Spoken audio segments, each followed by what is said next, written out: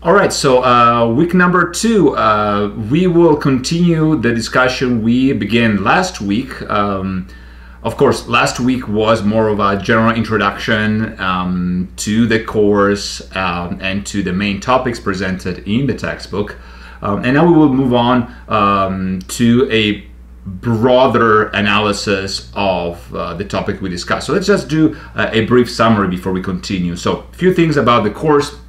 Again, it's a 15-week course, entirely online, and this will mean that we will have the opportunity to interact mostly through video lectures, interactive activities, assignments, quizzes, and as I mentioned last week, a relatively big part of this course will be social media based, and we will utilize social media, especially YouTube, in order to open up the discussion and the debate on the topics that each week we will be analyzing.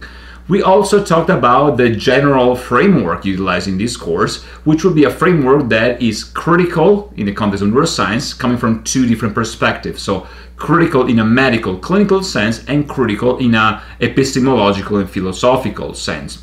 We also talk about the difference and separation between mind and matter, and if you remember, I advise students to further research some of the general philosophical background in that area, also recommending other books that deeply analyze this component, especially in the context of the application of philosophy in medicine. Think about medical philosophy as a book. Today we will continue with the discussion of neuroscience, and I would like to dig a little deeper into the existential component of this field. So why do we study critical neuroscience? Well, if we were to sum up with just one question, the main focus of this course, the question will be, are we our mind or are we our brain? Are mind and brain separate, and does our soul exist as in a separate entity from our brain or our body? This will be the main question. Now, of course, this question appears to bear more significance, value, and weight in the context of, let's say, certain branches of medicine. Think about palliative care, end-of-life care, as well as psychology or psychiatry, psychotherapy, psychoanalysis, branches where the very notion of life, meaning, and purpose plays a fundamental role. But I would like to say is that critical neuroscience is so important because it has to do with a lot of other related fields, even fields that appear to be simply mechanistically intended. Think about surgery, for instance, where you might wonder slightly less about the importance of the existence of a soul, for instance. And yet, because the very question, are we who we claim to be, has such an important weight on ethical aspects, and those ethical aspects are the very core of the law, but also from our perspective, they play an essential role in advanced directives, as in who makes the decision for us, how can we decide who is responsible, as in has full capacity, ability to understand, and is the difference between these two. Those are all related topics that can only be fully understood, or I rather say better understood. We don't claim to fully understand everything at all times either, by questions such as who are we, where can we find our conceptualization of self. Now, I also mentioned last week that this course does not attempt to resolve the problem, but in a strictly etymological sense. We provide solutions so that we can solve, as in a chemical, or I dare to say alchemical sense, these knots, these questions, because the very attempt to solve them, to resolve them, is in itself predicated upon this double hermeneutics we already mentioned last week. Double hermeneutics is this process, think about the philosophy of Anthony Giddens, in which the observer becomes the observed. The observing scientist becomes the observed item, okay? And that's what many aspects of therapeutic sciences, medical science, psychotherapy, psychiatry, as well as medical science in general, or social sciences in general, are predicated upon. So we already discussed a brief introduction to the course. So let's go back to what we can say in terms of basic neurological structures. Again, this will be a general overview. We will talk about this multiple times. We will also analyze brain structure and function, but for now, just a general overview. So how do we know, what do we know about the brain? Well, a good introduction to neuroscience will be a basic understanding of what the brain is and what system the brain is part of. So we can start by a general brief review of basic neuroanatomy and function, so physiology in a mechanistic sense, okay? As well as pathophysiology to understand what the problems might come in. So the basic start is, of course, the nervous system. And the nervous system understood as a combination of two main parts, the CNR, so the central nervous system, and the peripheral nervous system. At the center of the central nervous system, of course, we identify the brain and the connection with the spinal cord, including the pons and the medulla oblongata. Now, if we think about the brain, we should think about four main structures to begin with, which we identify as lobes, 1, 2, 3, 4, and each lobe has a specific anatomical structure and function associated with it. Now, for the longest time in neuroscience, the debate was whether function dominated structure or whether structure dominated function. You've probably heard of terms such the functionalist, for instance. And it's a debate that's somewhat similar to what we said last week about mind over matter, whether our perspective should be entirely dualistic, so duos, two separate things, mind and matter, structure and function, or should be monis, from monos, from the Greek for one, so one thing only. In this sense, we could also think that those connection between one and the other might be porous. There might be some sort of transparency, translucent element, or even some transfer between the two, where one controls the other, so mind over matter or matter over mind. Or there also could be a third element, which very often is identified as a third other. Now, in philosophical and spiritual sense, this otherness is very often identified as a spiritual component, as a transcendental component, as a God. So I do have my mind as a person, okay?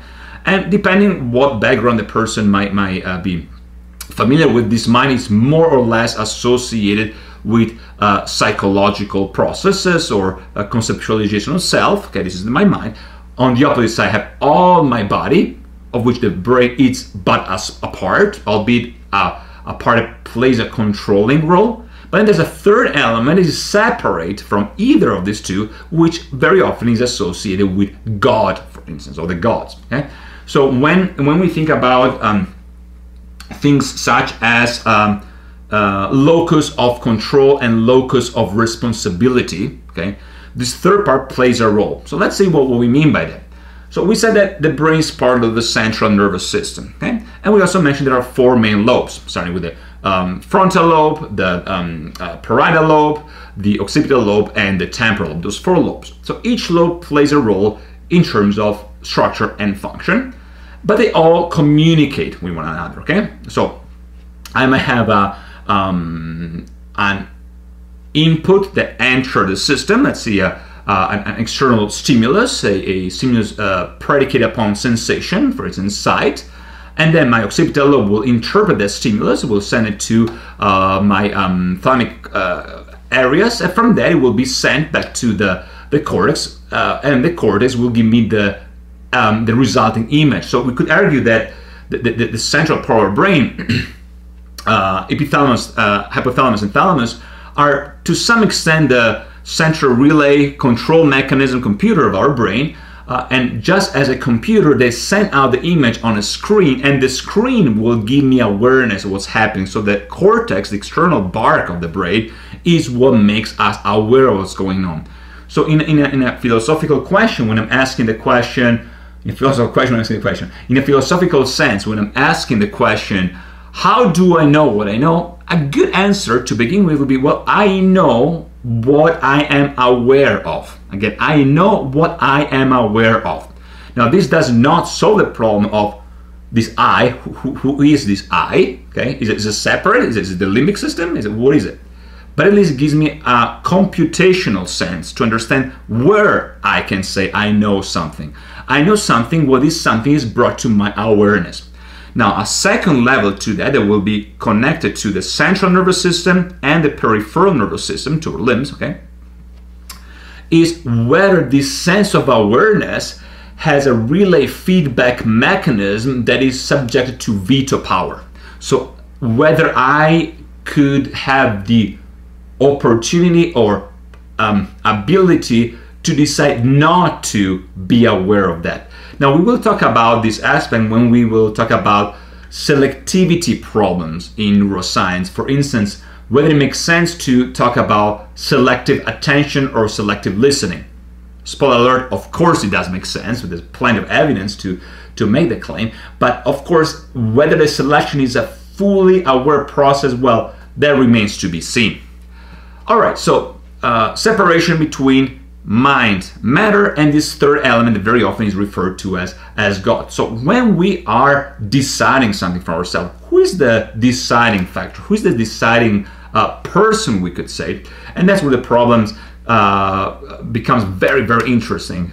It was interesting to begin with in my mind, but when you ask specific questions, that's where things appear in their complexity and beauty, I dare to say. So who is in charge? Who is to blame? On one side, we have a sequence of, for lack of a better term for now, analytical, as in separated, as in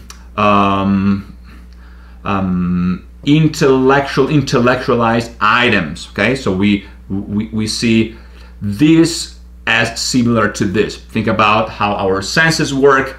Also from a developmental standpoint, think about we recognize something if this something can fit a category that pre-existed in our brain. For instance, I just heard a siren, type of alarm, and this creates a response inside of me because I can categorize this either as identical to something I previously experienced or something that clashes against something I previously experienced.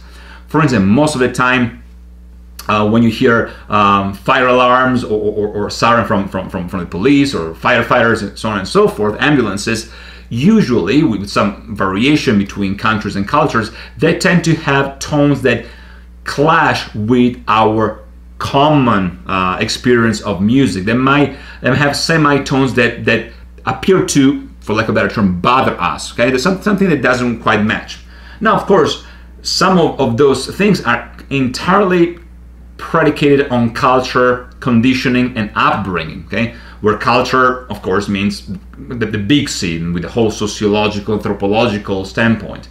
Conditioning in the psychological sense, and I would advise students to review conditioning, both classical conditioning and operant conditioning, so all the work by Ivan Pavlov with the salivating dog, all the way to B.F. Skinner and Watson and so on and so forth.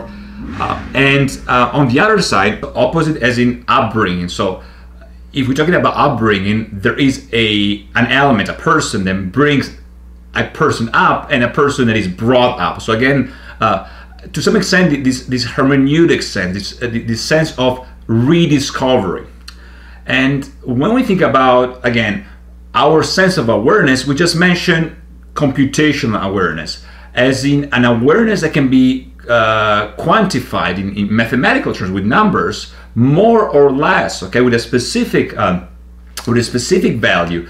So if I'm brought up, I have been brought up in an environment that contains a selective modality. So again, this selection, a selective modality that makes a judgment. So from a neurological standpoint, from a broader neuroscientific standpoint, we discriminate all the time. We discriminate in terms of allowing a certain amount of stimulus to become aware in a specific sense. In classical example, we discriminate between different tones of green, for instance, if we think about colors. We discriminate between different notes in a musical sense. We even discriminate between different values in terms of volume and so on and so forth. We're able to select and put things in categories. The more those categories, those boxes exist, we are aware of them, the more we can put them in. We also discriminate to leave things outside of the box. For instance, I might have a cognitive box for carrots and another one for potatoes, for instance. So what I'm going to do if I encounter kale, and since we're in Vermont, we will encounter kale, then I might have a common box where each of these items can all belong to the same one, so they're all vegetables, but I will discriminate. I will have the ability to select and put things in separate boxes, one for carrots, one for kale, and one for potatoes. Now this brings us back to what we said a few minutes ago about locus of control and locus of responsibility.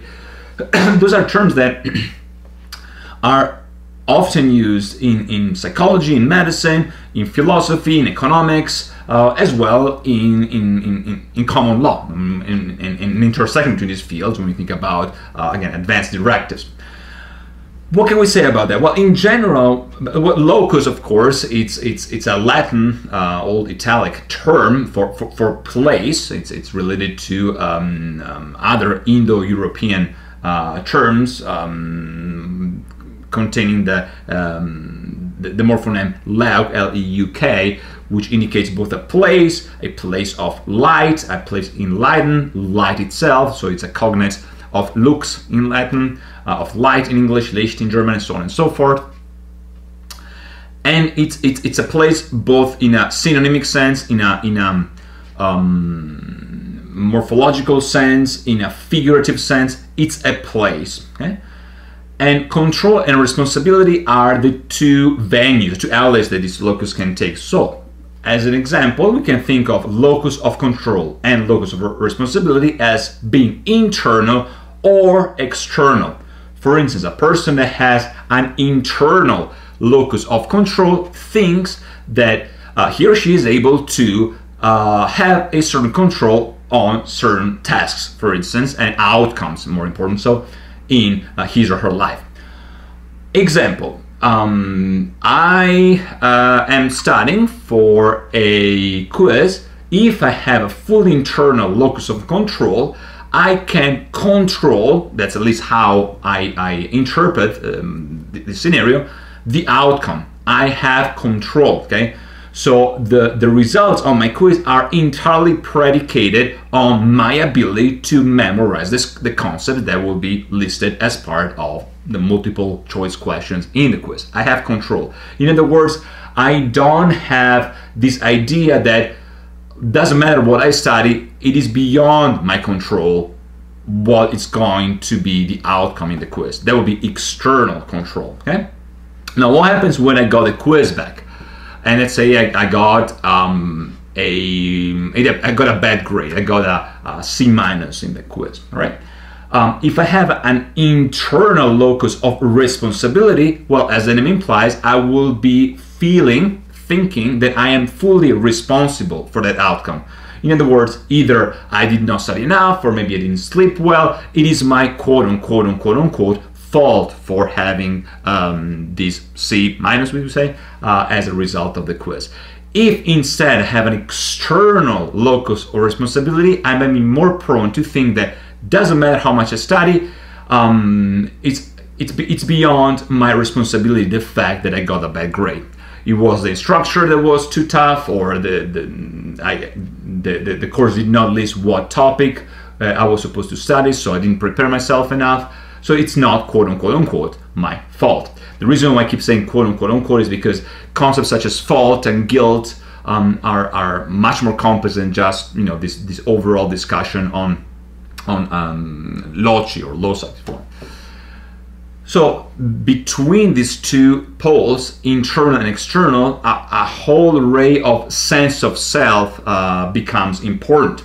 So on one side, you have all these neurological matter-based components. So in the mind-body problem, the ultimate question is who does what, or what does what does whom. Okay, so is it the brain in control, or is it my mind in control? And to push things a little further, if it is my brain, then we talk about this in psychology all the time, and there is a video that talks about that in the context of depression that I'll advise all of you to take a look at. the more we are prone to think that the brain is everything about ourselves, the more we might feel temporarily excused, if I permit the term, for feeling or thinking in a certain way, but at the same time we don't have enough power, or as we want to use this term, control of our life. The opposite is true if you think that it's all in our mind, and my neurotransmitter, my genetic makeup does not play as much of a role. So locus of control and locus of responsibility. Now, of course, going back to what we said about structure versus function in the brain itself is a multitude of things all working together. The brain is like an orchestra. It's a beautiful ensemble of multiple things that are kept together, that interact, and each feed information and inputs and outputs to the neighboring areas, and very often to areas that are opposite, neuroanatomically speaking, to provide a broader picture. And if you think about the brain in these terms, the classical name that comes to mind is Phineas Gage, G-A-G-E, in Cavendish, Vermont, and that represents one of the earliest examples within neuroscience, specifically within neuroanatomy, to define the role of the frontal lobes in the production, sequencing, and external manifestation of emotions. So, long story short, in 1800, this Phineas Gage was working on a train line in Cavendish, Vermont, and there was a big explosion and a rod pierced through his skull, and he was injured. He lost sight on one eye, but he was able to maintain motor function properties as before. Well, there was some rehab, but he didn't change in that area. What changed about him was, of course, his emotions and the way he interacted with others. So from a ethical and moral standpoint, people claim that he became more unbrittle, he became more inappropriate, and his whole personality changed.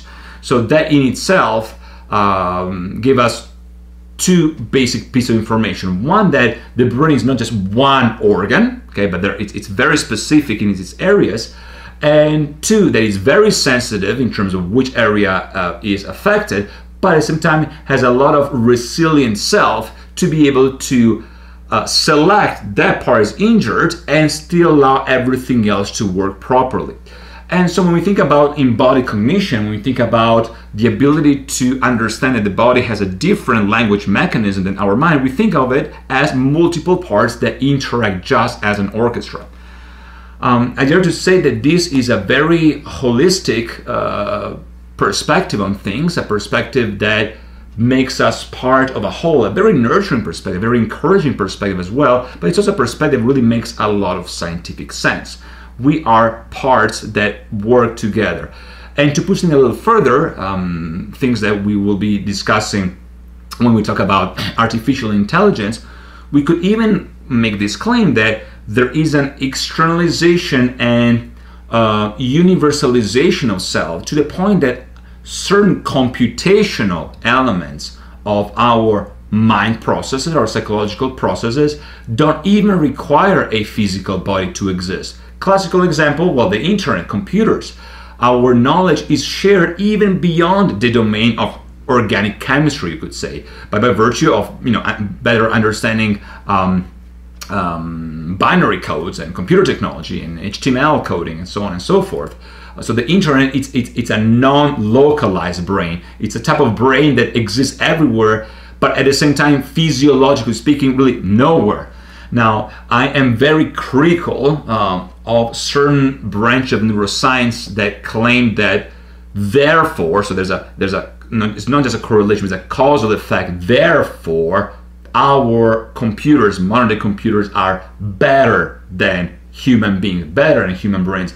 Well, this doesn't really make sense ontologically speaking to me. It doesn't make sense in essence, ontology, right? Simply because we had to define these parameters. What do we mean by better? Well, if by better we simply mean sheer speed of information processing, well, we human beings already lost the battles in the mid-80s against computers. just because computers do what they're supposed to do. They are computational machines. They're called computers from the Italic or Latin language for computation, for calculation, right? And therefore they're much faster than any average human beings, I dare to say, to do pretty much anything, and to do it much better in terms of precision and speed. Whether computation is the only parameter, well, I beg to differ in a big sense. And plus, when we think about better, the term better, it's in itself a qualitative value, not a quantitative one. Albeit we could make the case that when we utilize hierarchies, and we have numbers that we utilize in these hierarchies, numbers that can be predicated upon the utilization of Likert scales. Now, of course, there are reasons where qualitative studies and quantitative studies merge, because we associate a number. And yet, the reasoning beyond associating a number is in itself not entirely computationally based. Even in those more extreme cases, when we delegate an algorithm to do the work for us. But again, we will discuss that when we talk about a brain-computer interface, artificial intelligence, virtual realities, and digital technologies. Okay, wonderful. But before we continue with our discussion on, again, this comparative analysis between human beings and computers and so on and so forth, let's go back to the main concept of this chapter. So we are moving toward chapter 2, because the first one was just the introduction. And chapter 2 has to do with the exact science of the hard matter. What does it mean? Well, it means that there is an assumption that we all have to make, just because it's part of our cultural framework. The assumption is that we are working on hard science, right? So hard science as in neuroscience, a science that is empirically verifiable, and therefore it falls into the big umbrella of the principle of falsifiability. And the principle of falsifiability simply means that a theory, a hypothesis rather, can be tested to verify whether it's true or false. So it's a binary type of response, yes or no. And for everything else, we need to account in terms of variable, covariables, etc., intrinsic explicit bias, and so on and so forth. Now, let's see what the introduction to this chapter, to chapter 2, has to say. Again, exact science of the hard matter. Now, hard matter, of course, has also to do with the intrinsic value of our brain. The brain as an organ, the brain as something that is constructed in order to perform a series of tasks. Now, the textbook says that one of the general aspects is a question: how reliable is philosophy in comparison to science?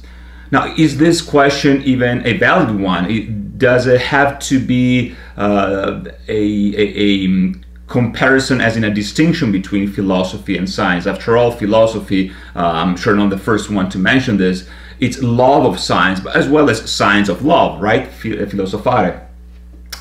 But the point that this chapter is trying to make is it rational, is it warranted to utilize philosophy as a method to investigate science, specifically neuroscience? Now, there is something to be said about the distinction and the connection. The textbook says this question has been posed under the assumption according to which those two fields are very separate, both in terms of history and epistemological essence, especially in regard to methodologies and goals, and B, philosophy, especially in the context, that is, theoretical framework or mindset, of analytic philosophy, which sees itself as a support of science, particularly hard science, to shed light or clarify assumptions, ideas, and thoughts, often relying on formal logic and cognitive structure used in natural science. Now, this is not the time and place to further investigate this distinction between analytic philosophy on one side and continental philosophy on the other side. But if you are interested, these two terms really have to do more with cultural, geographic perspective, rather than, I dare to say, a significant opposition, despite the fact that the outcome is very different. So continental philosophy, of course, refers to continental Europe, specifically the traditional areas of philosophical inquiry, so Germany, or rather I should say probably Prussia, given the context of this German Empire, as well as France to some minor extent, because of course with France you can find a whole separate area of philosophical investigation that might be closer to analytic philosophy, and analytic philosophy of course has to do more with the United Kingdom, the Commonwealth. A general assumption of the distinction between continental and analytic philosophy is what the purpose of philosophy is. So in analytic philosophy, as we just seen, it's more about support to further declare and investigate labels that pertain to science, versus in continental philosophy, philosophy itself is a distinct and self-affirming field that sometimes contrasts with this type of scientism. Now, let's continue. Whether we are to support such assumption or reject it under, for instance, ideas from general continental philosophy, postmodernism, deconstruction, deconstructivism, traditionalism, perennialism, and so on, we could ask ourselves whether such assumption could at least be useful to investigate the core concept we are discussing here, namely the connection between mind and brain and the possible neural underpinnings of cognition, memory, perception, consciousness, and behavior. Consciousness in particular appears to be the connecting link between multiple disciplines in the attempt of just explaining the most basic ontological questions related to this complex concept. Now, in this specific area, I would like to again stress the connection between consciousness, conscience, and cognition. Now, of course, being conscious about something has to do with the level of awareness, and from our perspective, the neurological one, this, as we said, has to do with computational analysis, or at least it has to do with numerical values. We had to put things on a hierarchical structure. We have to assign specific numbers to the level of consciousness. In terms of the awareness of self in the context, we could also push the term conscientiousness, and this is a term that the ones of you that are familiar with psychology, specifically psychology of personality and personality disorders, are most likely familiar with the Big Five personality model. And you know, conscientiousness as a predictor, for instance, of a certain element within job performance, job satisfaction, as well as career. Now, conscience has also to do with an element of investigation. After all, it is in itself based on a Gnostic model. By Gnostic, I mean gnosis per se, so the epistemological element has to be based on science. There is a combination of science and self-awareness, okay? Now, let's continue. Donald Verene thoroughly analyzed the work by Hegel. Hegel, of course, the German philosopher Gottfried Friedrich Hegel, especially in regard to the possibility of understanding consciousness. As we have seen, according to this interpretation of the German philosopher, the two moments of Ansicht are brought together by the work of consciousness. However, this is a constant battle because of the very nature of Ansicht, which contains the very essential of the epiphenomenon. Given that we are talking about phenomenology of the spirit, the Ansicht is therefore a positive object or event in existence with the absence of sense or perception, coded in sense, perception, and understanding, representing the three failed attempts to bridge the gap between these opposites, which cannot be apprehended as a function of the object, but they lead to self-certain truth. All right, so this is quite important because aside from Hegelian perspective on phenomenology, on external manifestation of existence, I want to stress how important the concept of concept is. So what is concept? Concept is something we can grasp. Concept is something that is manifested, and of course there is an element of ontological value. So one of the questions that I would like students to think about, whether they are followers of Hegel or not, is how can we grasp what we grasp? How can we know what we know? But we have to be very specific. Paradoxically speaking, we have to be less theoretical, less philosophical, and much more pragmatic. How do we know what we know? Well, one possible answer, according to neural underpinnings of behavior, is we know what we know because we can monitor it, because we can relate to it, and because we can talk about it, manifest something about it.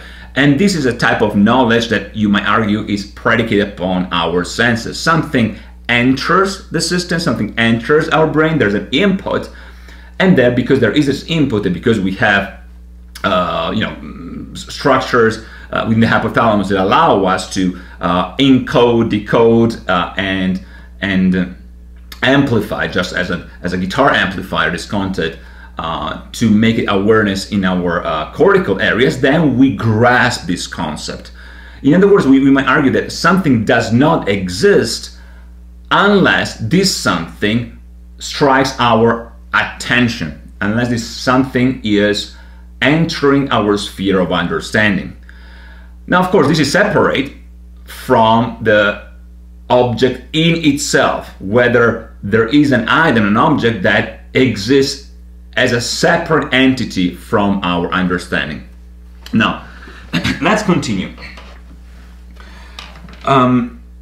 Of course, this search for the truth is dialectical even beyond the Hegelian conception, and somewhat akin to the usage of the term in dialectic behavioral therapy, or in sociopolitical discourse aimed at mitigating, or at least making sense of two opposites. Now, this might be just a summary for some of you, but if you think about Hegelian dialectic, according to the model by Gottfried Friedrich Hegel, you have thesis on one side, which in our case will be the scientific premise, antithesis on the opposite side, and of course the synthesis between these two.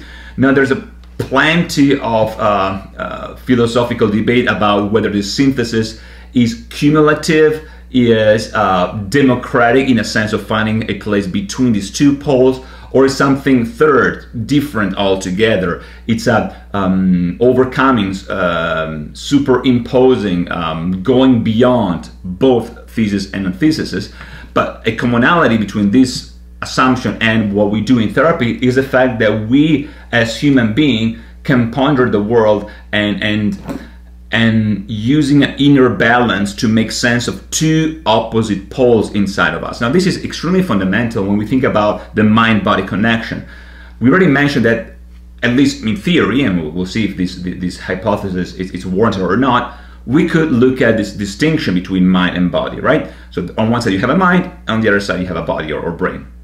Now, the mind, we might argue, for the time being, has its own way to interpret the world. And again, depending which direction you can take, mind as in psychological process, this might have to do with form of self-understanding or vicarious understanding by virtue of talking to someone. Or mind can be something more spiritual, mind as in soul, for which less cognitive investigation is even needed, and you might find out more about yourself through prayer, meditation, enlightenment, and so on and so forth. So one side you have this mind, and on the other side you have, of course, the body, which is, again, predicated on biological, biochemical, electromagnetic processes, and so on and so forth, that, of course, has its own language, its own processes. Now, those two things can be separate, they are distinct, but it can coexist. Now, this goes back to what we said last week about the mind-body problem per se. Is it my brain or is it my body? Is the question, did my brain make me do it a logical one? Well, we could say that the ability to keep two things in place makes us more integrated. And this integration, I dare to say, has to do with a lot of psychotherapeutic, psychodynamic, psychoanalytic work. You know, the first thing I can think of is the work by Jung, by Carl Jung, on one side, but also other works within humanistic and positive psychology, all the way to motivational interviewing, where this ability to be self-integrated, the ability to be the opposite of disintegrated makes sense. It's the ability to navigate complexity in life, to ride the tiger, we could say, to be able to face the waves of destiny, to live an existence that keeps these two poles not necessarily at bay, but it keeps these two poles in place by pulling and pushing back, creating a current, an electromagnetic field. So see how the interesting thing here is the electromagnetic field, which is one of the essential factors of neural transmission that allow neuroimaging, brain imaging to occur. And I'm not thinking only about electroencephalograms, but thinking about the whole neuroimaging field, and we will see that in the following chapters, all the way from fMRI to SPECT and so on and so forth. So there is a neurological element and this electromagnetism, and on the other side you have this magnetism between two opposites. That is exactly what dialectic behavioral therapy does. There is a dialectic, there's a continuum, conversation, communication, a mutual exchange of factors. Now, I don't want to push this Hegelian perspective on the work by Marshall Linehan, who is the author of DBT, Dialectic Behavioral Therapy, but from the perspective of our question, the question of existence, of mind and matter, this makes total logical sense. So let's continue for a few minutes on the very first part of chapter 2, and then we will move on to the second part, which will have to do with neuroanatomy. Now, to conclude this first portion of the introduction to chapter 2, the exact science of the hard matter, let's think about this concept of going back and forth, right? So this swinging between poles, between opposites. We could think of the mind-brain problem at the center of critical neuroscience. More specifically, we are thinking of epistemological efforts to justify biologically, for instance, the natural emergence, in evolutionary economic terms, of human morality. Or, on the opposite view, to claim that human morality is in itself enough proof of the existence of a divine maker. We can think of swinging on an exercise ball platform to increase the core mass of the abdomen as a metaphor for trying to balance the absurd or conflicting views, for instance, science versus religion, or the absence of any values or universal principles. From this metaphor, the opposite is someone who melts on a rigid but stable platform, i.e. people who blindly follow dogmas to make themselves feel at ease. In any case, we would need to define the parameters of an illusion or self-delusion of existence. This act of redefining or relearning the deep meaning of morality, in the example above, we could be faced with a toward self-centered movement, emergence intuition, self-consciousness of self, which in the Hegelian analysis represent the primary path to a truth which is A, absolute, and B, beyond illusion. Beyond illusion as in interpreted under the framework of Jenseits. So German for this side of the equation, this side of the immanent as opposed to transcendental equation. Okay, so not the opposite of afterlife. This path leads to the true meinen, or meaning, right, in a Hegelian sense, which allows this emergence truth to emerge from both consciousness as sleep and sleep of consciousness through the Unglücklichkeit of skeptical Stoic perspective. This is the linguistic and meaning originating phase before the reabsorption of the self-affirming consciousness-based reality into the verkehrte Welt.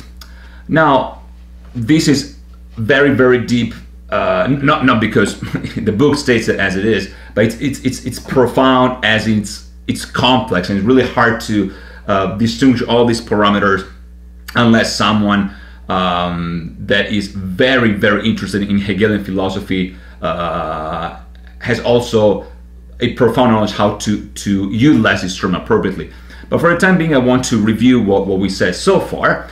So the general assumption is this: there are two opposites, and these two opposites need to communicate, not because there is a moral or ethical need for them to do so, but because we need to understand whether there is a connection between these two terms to begin with.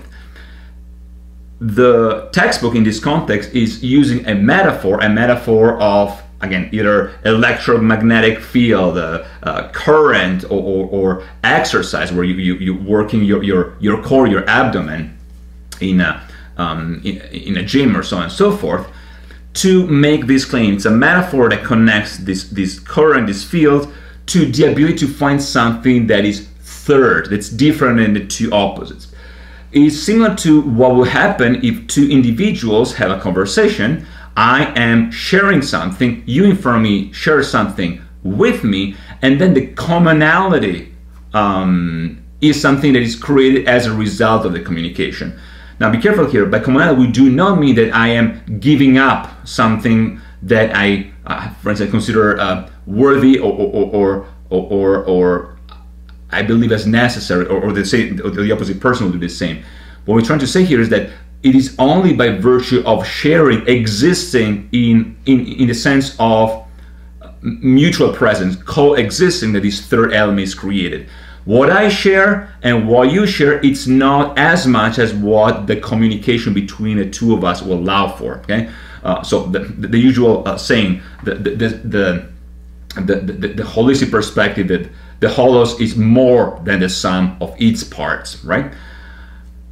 And in terms of intrinsic knowledge, this is exactly what is expected to be. Now, I will stop here for a second, but one of the things that I feel I should mention is that a lot of studies that have been done in the context of prayer and meditation, transcendental, mystical, spiritual activities are indeed not predicated about what we just said, but they're the demonstration, and to say they are the proof of the validity of such claims.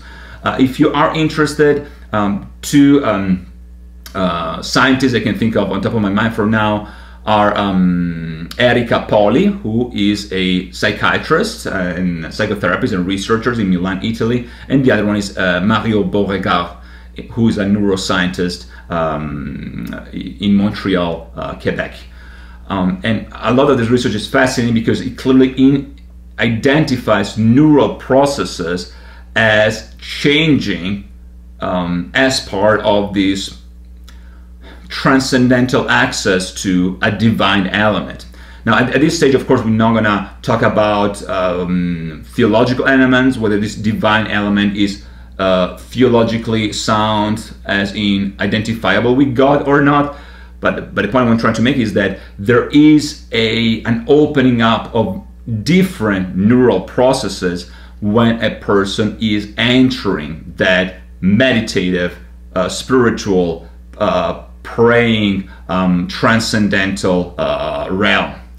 And those activities are very, very different from everything else. They're intrinsically different from wakeful cognitive processes, when a person is thinking about how to solve an equation, or it's using selective memory to recall the proper answer to a question, a quiz. They're also very different from REM phases, sleeping patterns in general.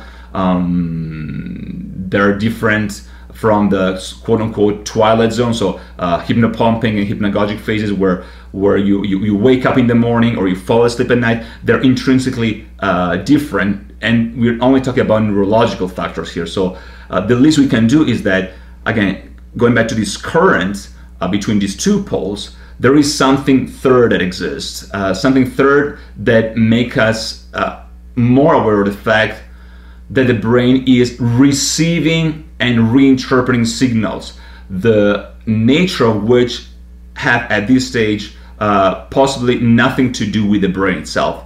But let's stop here for a second, and we will continue with neuroanatomy, which is the first subfield that we will discuss in this chapter, chapter 2. Wonderful. So let us stop here for now. This is again the introduction to the first real chapter of the textbook. So as an assignment, I would like you to write a little comment, a little post below this video regarding this existential question. If the basic question of this course could be summed up as in, are we our brain or are we our mind? How would you answer this question? Again, this will be a question that will follow us, accompany us throughout the semester. So I will ask you the same question at different times, but with this bare, basic introductory knowledge, I would like to hear your thoughts. So please, as they say in social media, comment below and let me know your thoughts in regard to this existential question. Thank you.